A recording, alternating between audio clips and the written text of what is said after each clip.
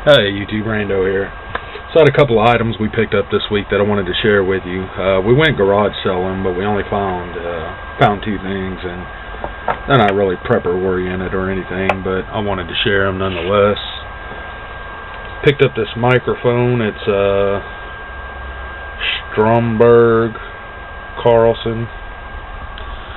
This is an old microphone. I don't know the exact time it comes from, somewhere in 40s, 50s, something like that.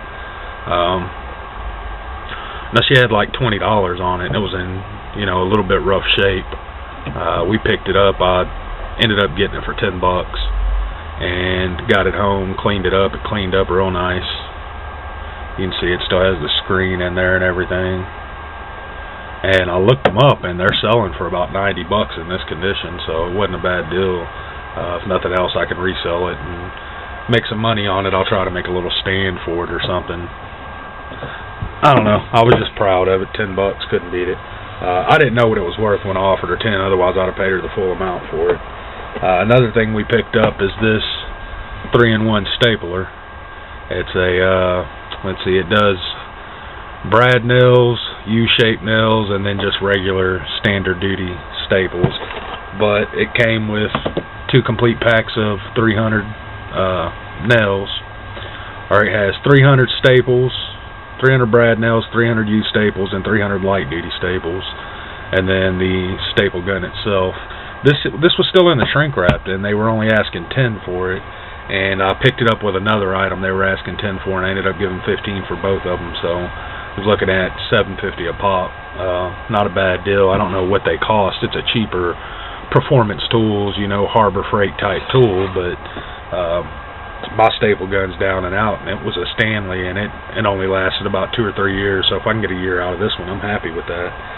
And the fact that it'll do, different size staples, that's right up my alley, because I have a bunch of staples that won't fit a staple gun that does work that I have. So those staples will actually fit this gun. I was happy with that. Another thing I found on Amazon was the Strike Anywhere matches. These are the kitchen matches. They are a little bit longer and a little bit fatter than the regular Strike Anywhere matches I usually buy.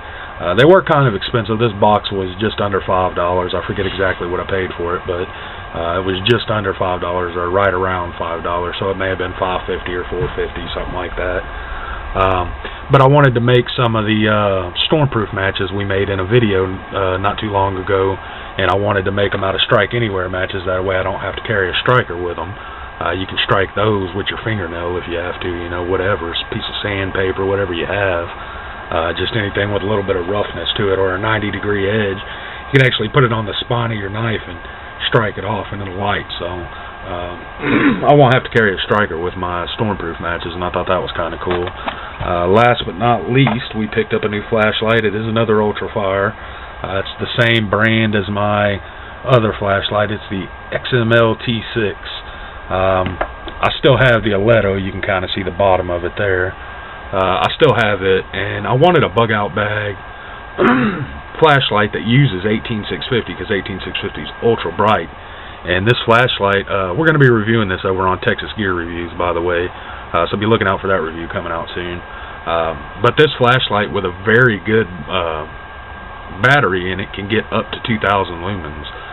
2,000 lumens is insane, you know what I mean? And that's from the factory. That's what they claim. So you should be able to get at least 1,500 out of it with a good 18650.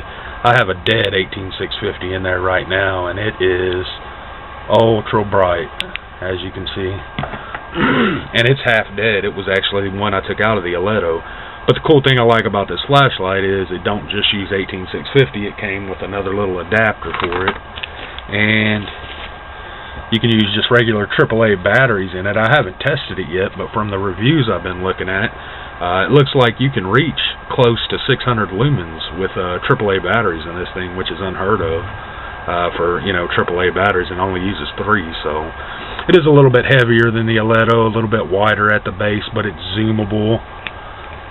So I think this is a really cool flashlight. We're going to show it on Texas Gear Reviews, like I said. So if you want, you can go over there and check out the review. We'll come over here and I'll let you know what I think about it after I use it for a couple of weeks. I'm going to actually pocket it. I'll put up my EDC flashlight, and I'm going to use this one for a couple of weeks and see how I like it. Even though it's too big for my pocket, I don't really want to carry it for an EDC.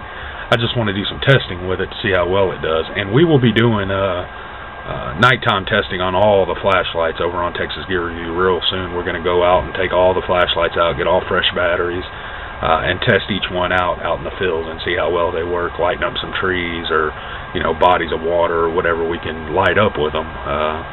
So we'll be doing those as well, so be looking out for those.